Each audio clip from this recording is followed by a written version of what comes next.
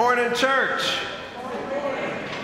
It is a good day to be alive. We are grateful that we are here. We're a congregation seeking Christ and sharing His love. Hope you experience that while you are in our midst. And if you are with us virtually, we are grateful that you are with us as well. It is good to be together. Our call to worship this morning comes from the psalmist. Truly, my soul finds rest in God. My salvation comes from Him. Truly, He is my rock and my salvation. He is my fortress. I will never be shaken. Sisters and brothers, let us worship our God.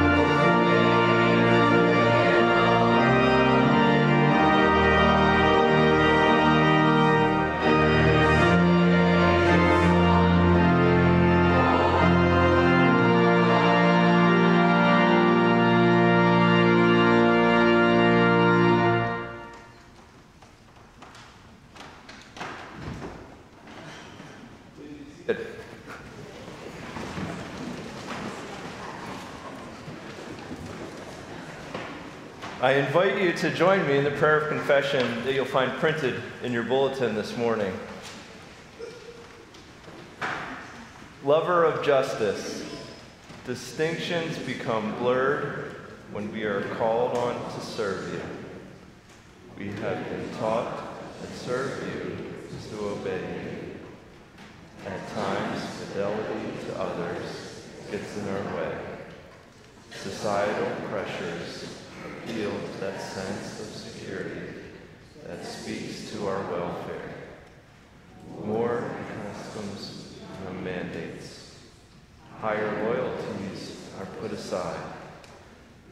confess our mixed allegiance. Have mercy upon us as we face obligations, and reclaim us from error when we obey not your will.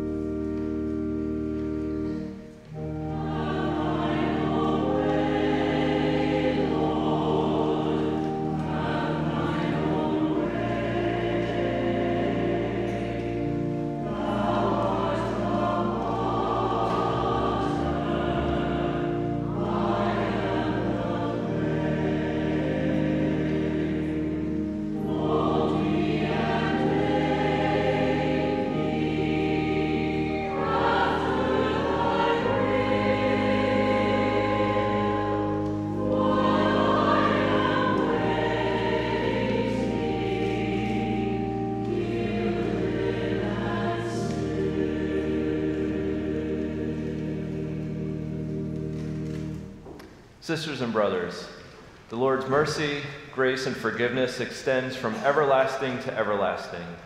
In the name of Christ Jesus, our sins are forgiven.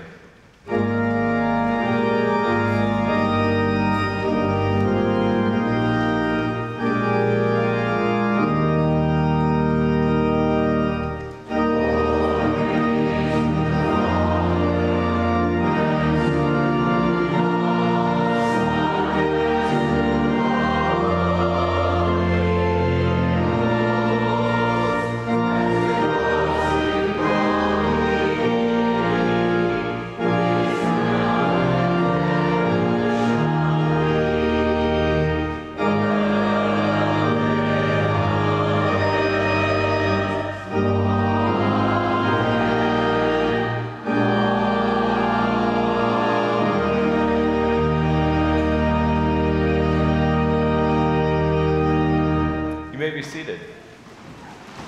I invite you to take this time and find the connection card printed in your bulletin, to fill it out and let us know that you're worshiping with us. And on the back of that card, there's a place for you to offer prayers and to respond to some things. If you check confidential, only our pastors will see your prayers. Otherwise, our elders, our deacons, and our prayer teams will pray with and for you today and throughout the week. For those of you worshiping online, we're so glad you're with us this morning as well. And you have a connection card also. Just above the live feed, it says connection card, and you can share your prayers with us also. A few brief announcements I'd like to draw your attention to. All of these are outlined in the back of the bulletin with some others as well. But the first one is VBS is tonight, tomorrow night, and Tuesday night. There is something for all ages, from infants to kids to adults. You have to, if you are coming, please register online. If you forget or you haven't, you can show up anyway. Dinner's at 5:15 in First Hall, and then the adults will come in here at 6 p.m. for a class while the children go off for their programming.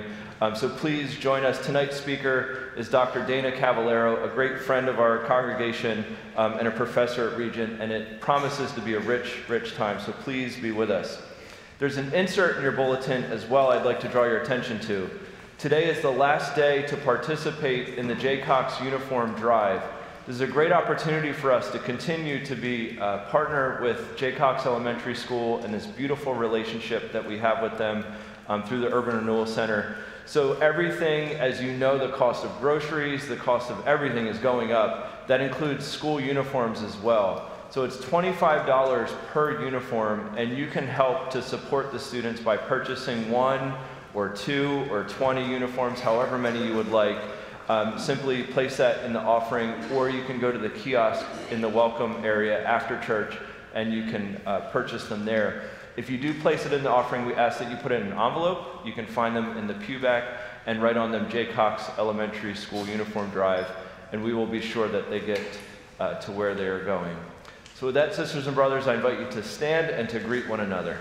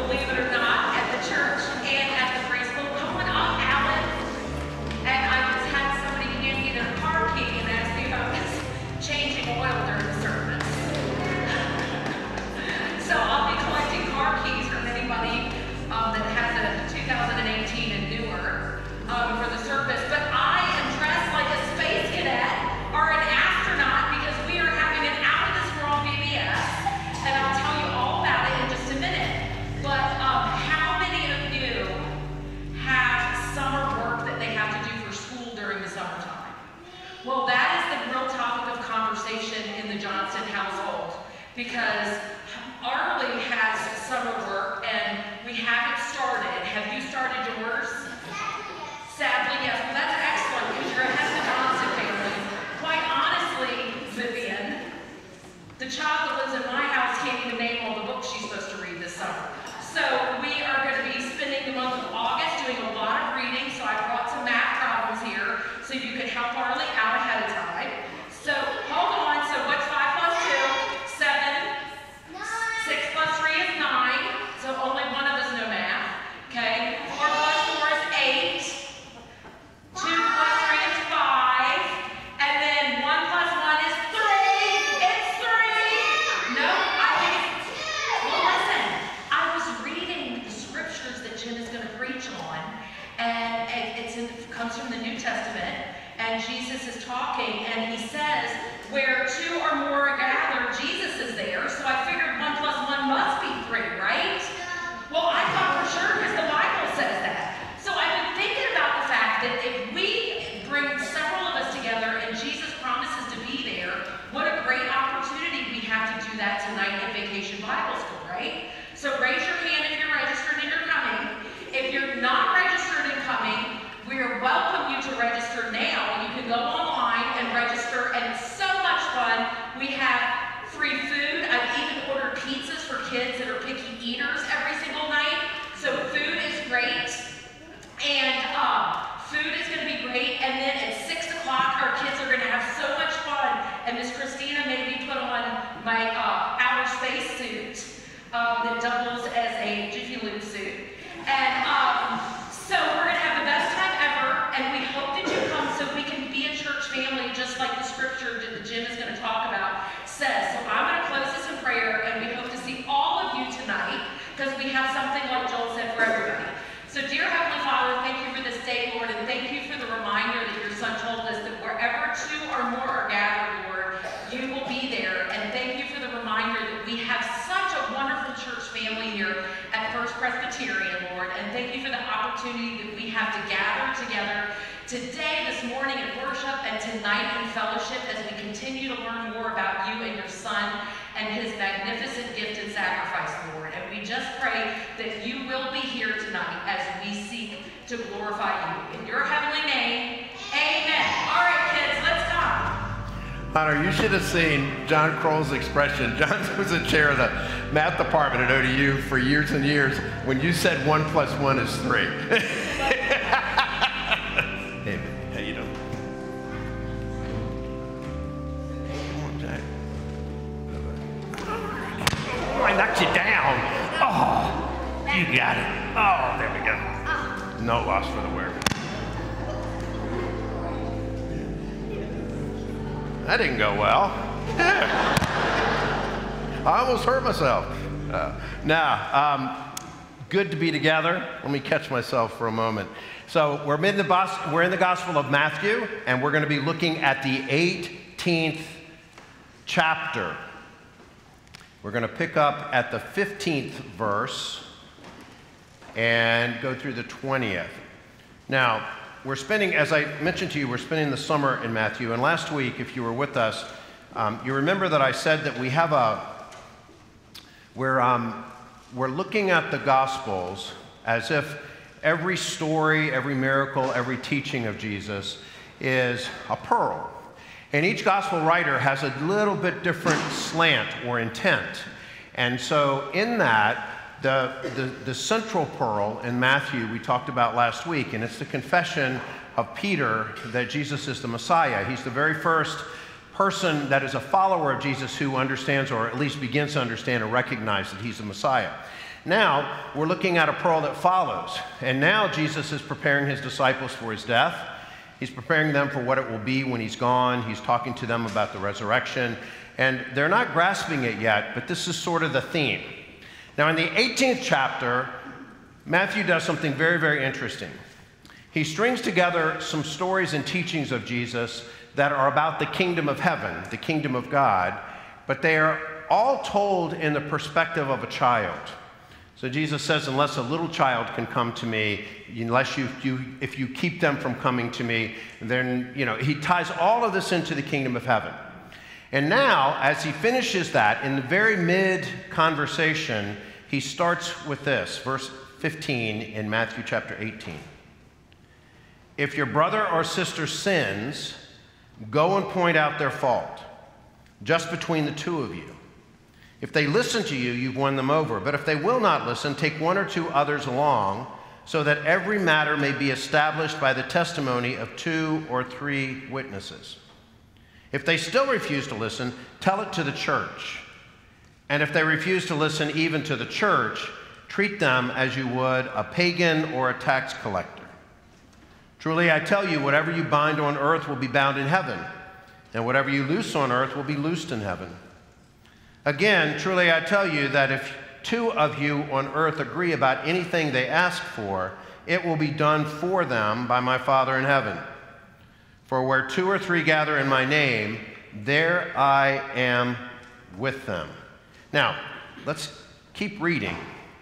Then Peter came to Jesus and asked, Lord, how many times shall I forgive my brother or sister who sins against me? Up to 7 times, which is the number of completion.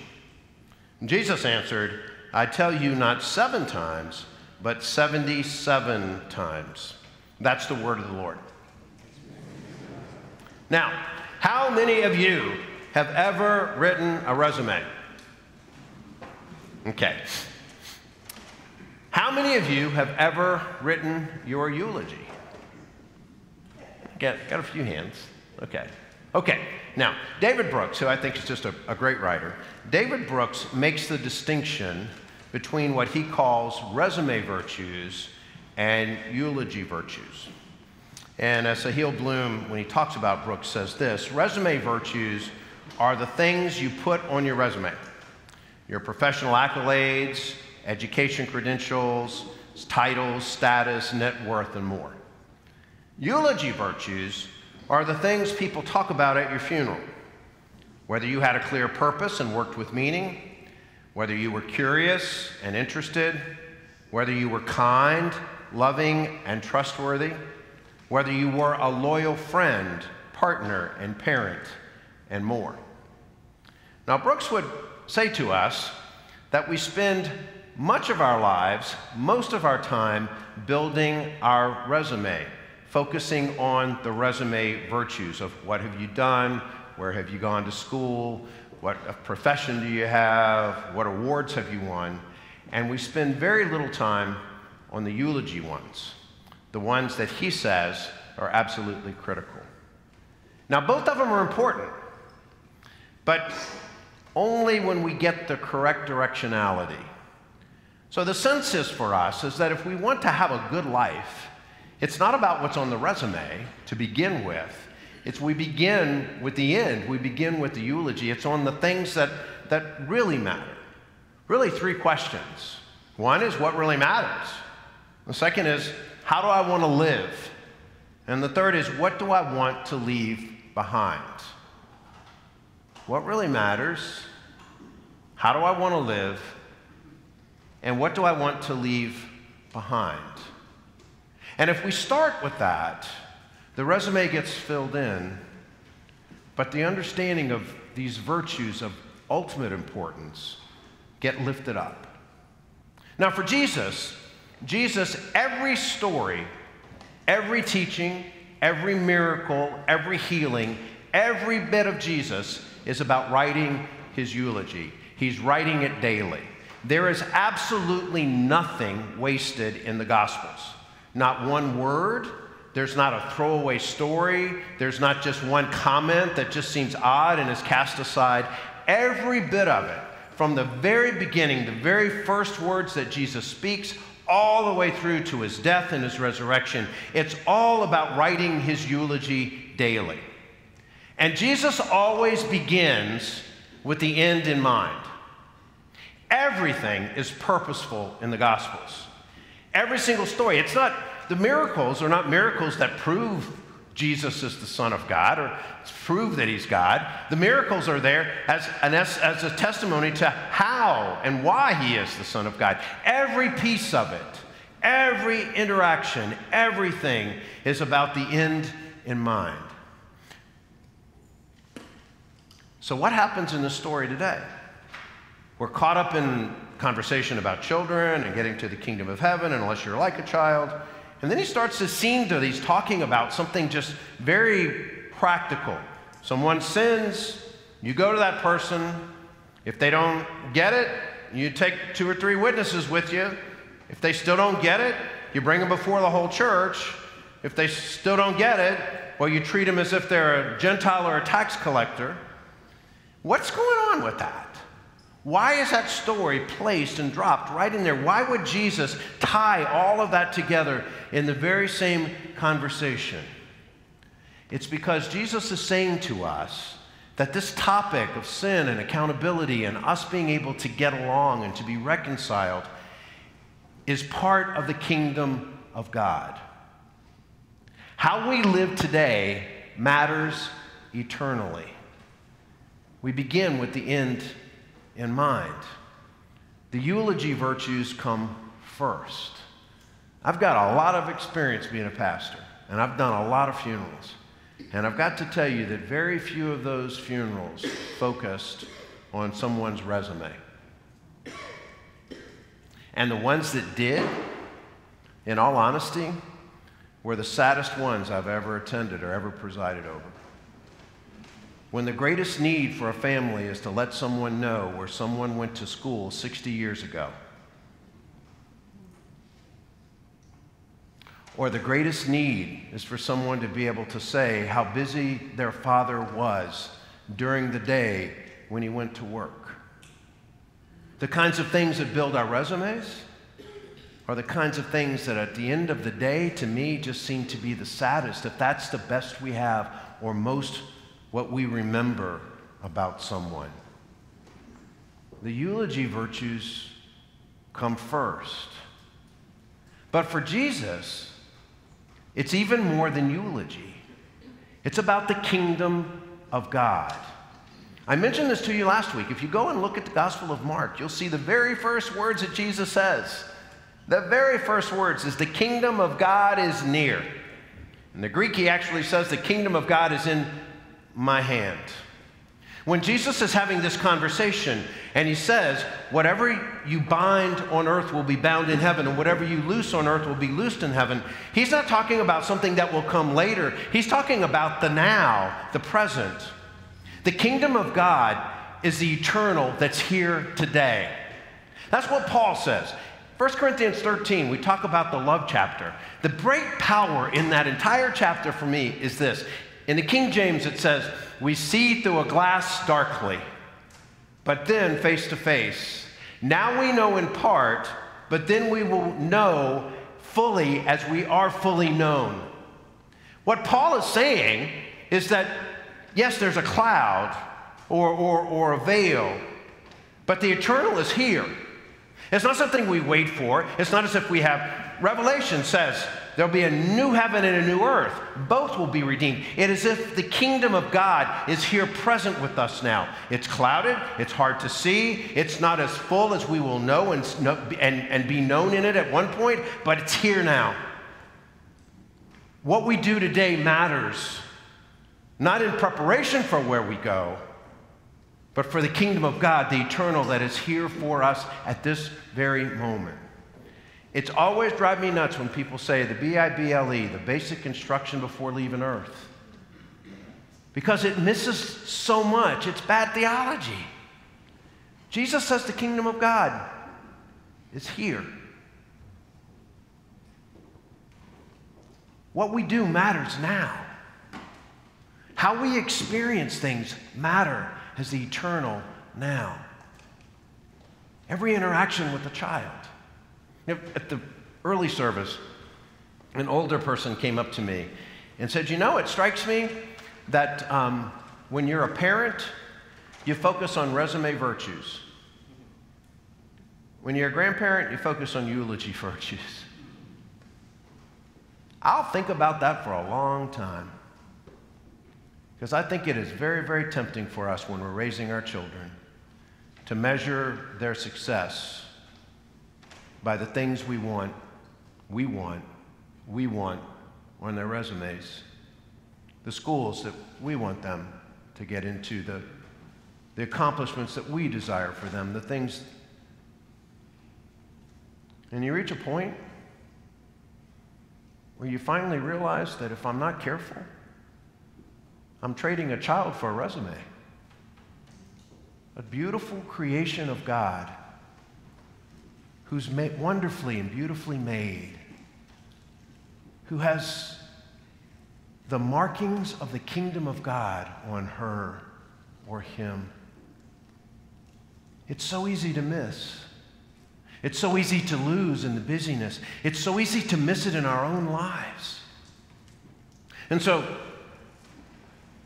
I think that the greatest temptation that a Christian faces in the world today, especially in our nation, I think this is the greatest temptation that a Christian can face in our nation today. And it has nothing to do about theology and nothing to do about politics. It's this.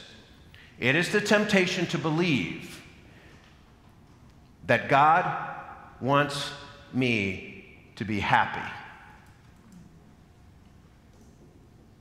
when we're called to holiness. Now, I'm not saying that happiness is a bad thing, but I'm saying that happiness is measured by the world. What the world says is happy, what I think I should have, what the world tells me that I should have, and this disposable culture is this relationship, it's this, it's whatever. No, I'm called, God wants me to be happy.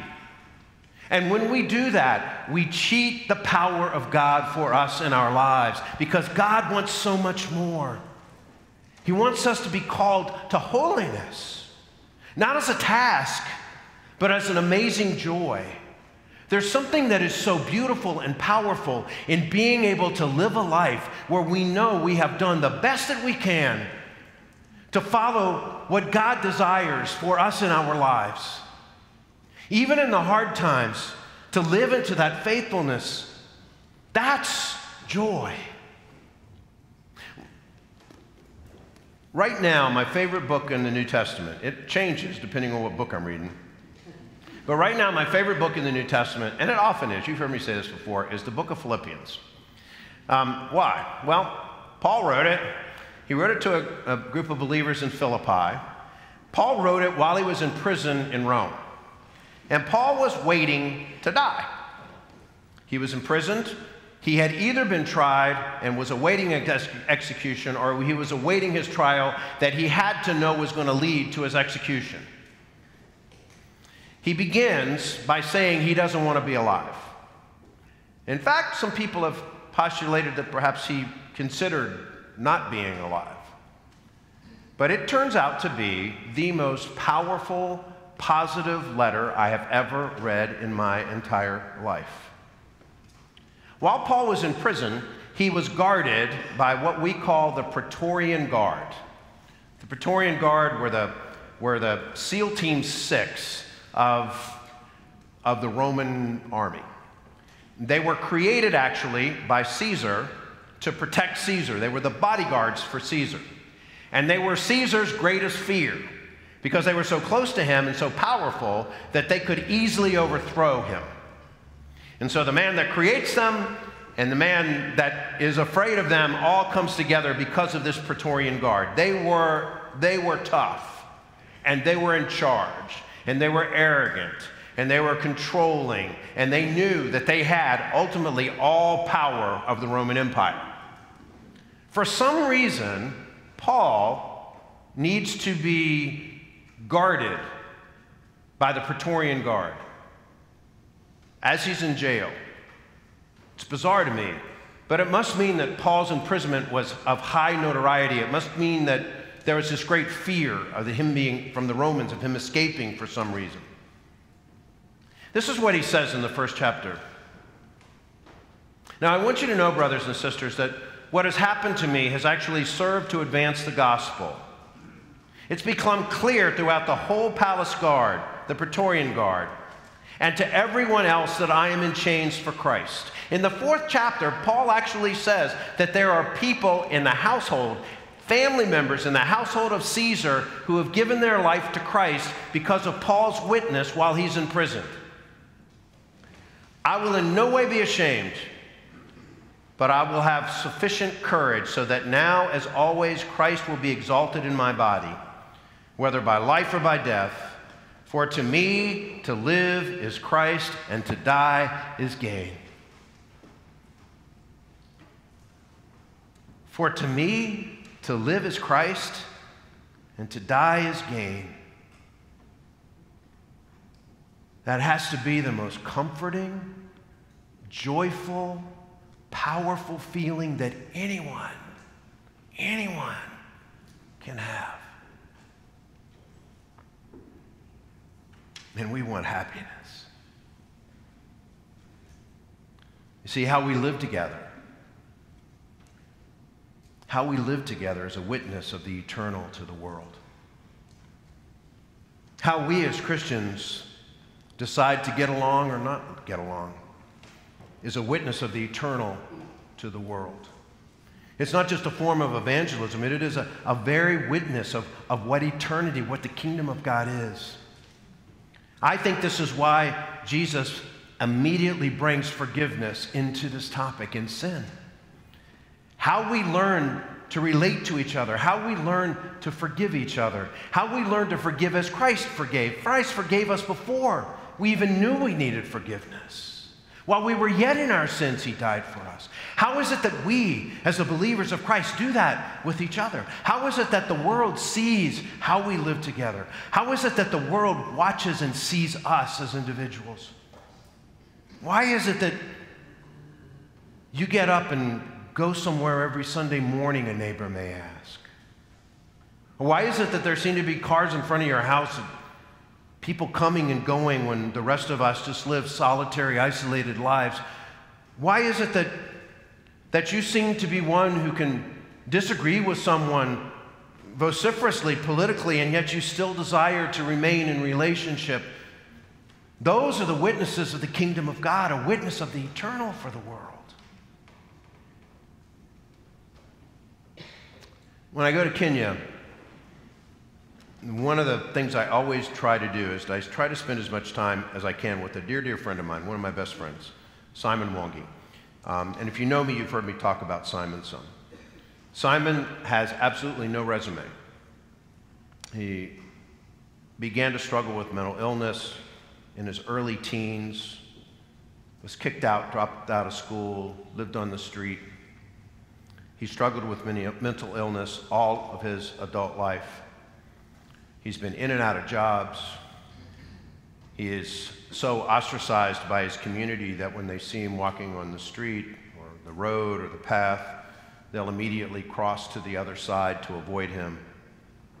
He is one of the least of these as it would be measured by the world. And yet, I still believe he may be Jesus. Every time I'm with Simon, I feel the presence of God. And every time I'm with him, I ask, among other questions, one question every single time. If I see him the next day, I ask the same question. Simon, what are you reading in the Bible? And he will tell me. And he will tell me what it means to him. Whether he's in a season of lucidity and he knows what he's saying and he's clear-headed, or whether he is in a schizophrenic fit where he doesn't seem to be able to recognize reality from fantasy, he will tell me what he read in the Bible the last night. And the next day I ask him and he'll tell me what he read that night, and the day after, and the day after, and the day after. And I think of all the people I know in my life. You know, the heroes of your life, they're not the people that had the most padded resume, are they? They're the people that you witnessed struggle, fight the slings and arrows of fate, and yet somehow be the ones not only to persevere, but the ones to be able to move forward with joy in life. Those are the heroes for us. Just as Simon is for me. And I think about this incredible opportunity that we have as the followers of Jesus is to know that no matter what the world brings to us, we will prevail. That no matter what the world says is happiness, we know of something that is so much deeper. No matter what the world brings, we know that there is something larger. There's something more powerful. The truth is, every single one of you are writing your eulogy today. Every single one of us is writing our eulogy today. What really matters? How do I want to live? What do I want to leave behind? Every one of us, in every choice, in every conversation, in every place, is what we're doing. I pray for you, my friends, as I pray for myself, that we will begin with the end in mind in every conversation. That we will begin with the end in mind in every relationship, in every struggle, in every battle. And we will trust that the kingdom of God is here. And the choices we make, small and large, quotidian and significant, are the choices of the eternal today. Father, I thank you and I praise you for this day. Thank you for making the sun rise this morning, and I praise you that the Son of Righteousness is raised in our midst. And I thank you, Lord Jesus, that you call us into a life where we begin at the end. To remind us that everything is purposeful in the kingdom of God. To remind us that whatever we bind on earth will be bound in heaven, and whatever we loose on earth will be loosed in heaven, not someday to come, but today. Fill us with the awareness of all the eternity around us. In your beautiful name we pray. Amen.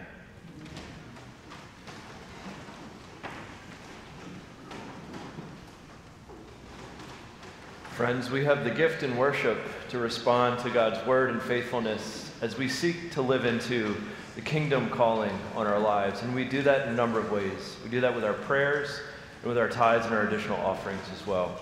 So in a moment, our ushers will come forward and they'll pass the plate. And as they do, I encourage you to place your tithe and your offering in it.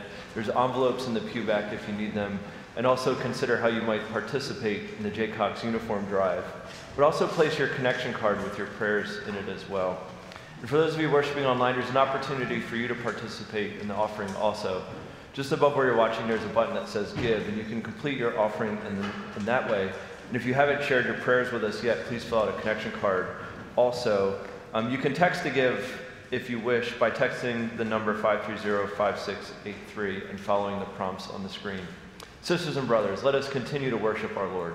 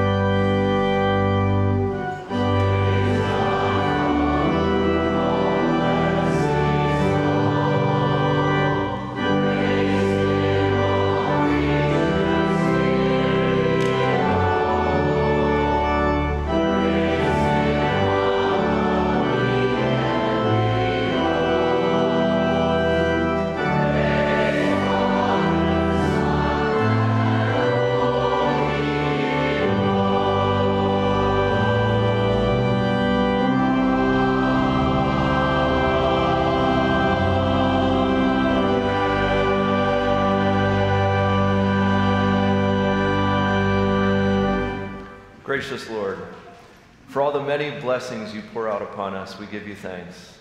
And we ask that you accept and receive these gifts of our tithes, our offerings, of our lives, and use them in mighty ways in your kingdom as you see fit. In Jesus' name, amen. Christian, in whom do you believe? I believe in God the Father Almighty, maker of heaven and earth, and in Jesus Christ, his only Son, our Lord, who was conceived by the Holy Ghost, born of the Virgin Mary, suffered under Pontius Pilate, was crucified, dead, and buried. He descended into hell. The third day he rose again from the dead.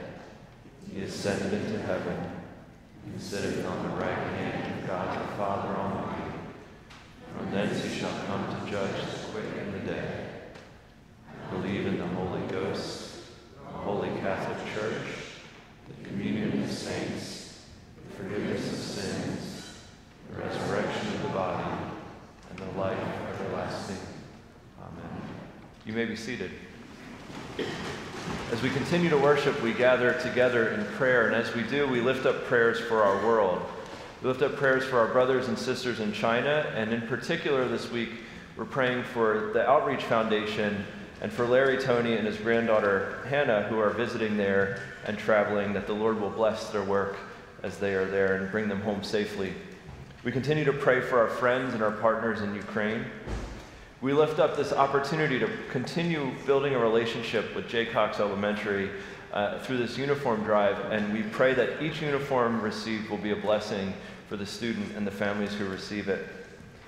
We offer prayers of thanksgiving for the opportunities here to serve before us as the hands and feet of Christ, and in particular this week for our soup kitchen, as 17 youth and volunteers gathered yesterday to serve over 62 meals to our guests, and to offer a short respite in the AC from the blistering temperatures outside. We continue to pray for our country and our communities for ends to gun violence and for racial reconciliation. We ask for prayers for a blessing and for the presence of the Lord as we gather tonight for Vacation Bible School. And we continue to lift up prayers for those facing surgery and those who are recovering, as well as the 106 prayer requests that we received last week through our connection cards. Sisters and brothers, let us pray. Gracious Lord, we thank you for this day that you have made, and we choose to rejoice in it.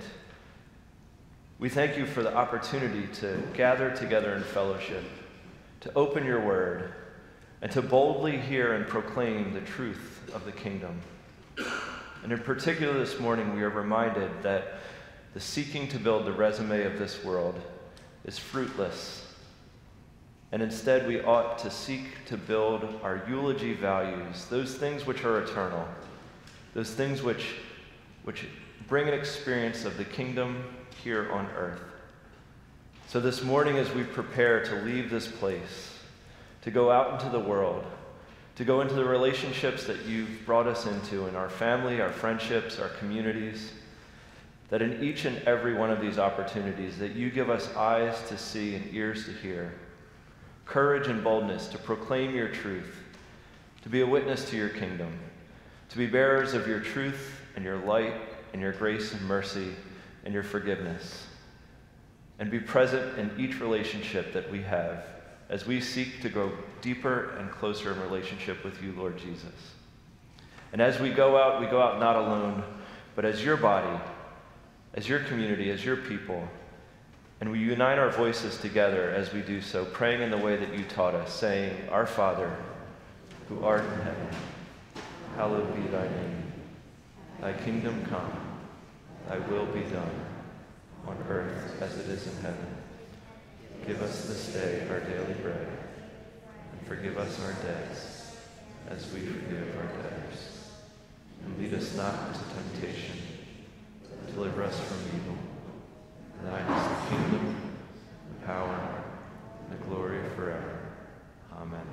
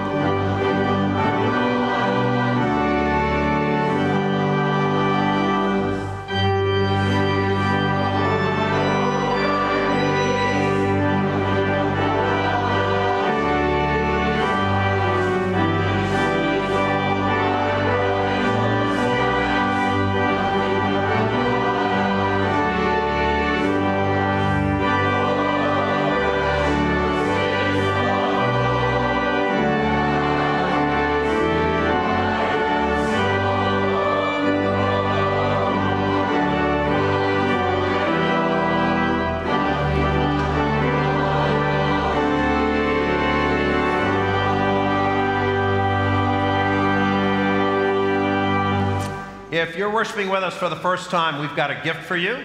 It's a little book by Rick Warren called What on Earth Am I Here For? It's about purpose and meaning. It's really about those eulogy virtues. And it's free. You don't have to sign anything or shake a hand. If you go out through the narthex, there's a little table up against the wall. The books are there. Take one. If you come this way for coffee and donuts, in the common area, there's a bigger table when the books are there as well.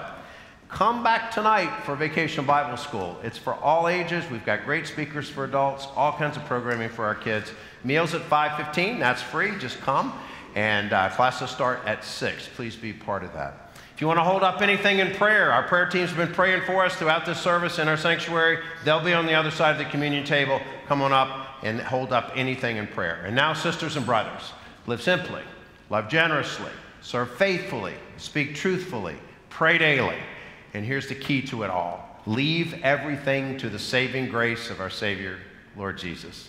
In the name of the Father, and the Son, and the Holy Spirit, amen.